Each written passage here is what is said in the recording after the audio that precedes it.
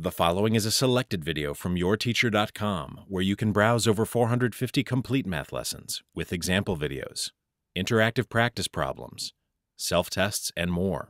Try a complete lesson today at yourteacher.com.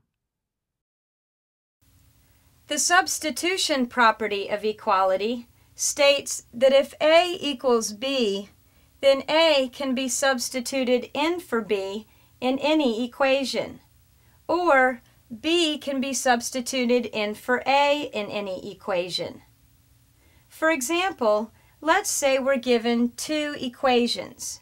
One that states that the measure of angle 1 equals the measure of angle 3, and one that states that the measure of angle 1 plus the measure of angle 2 equals 180 degrees.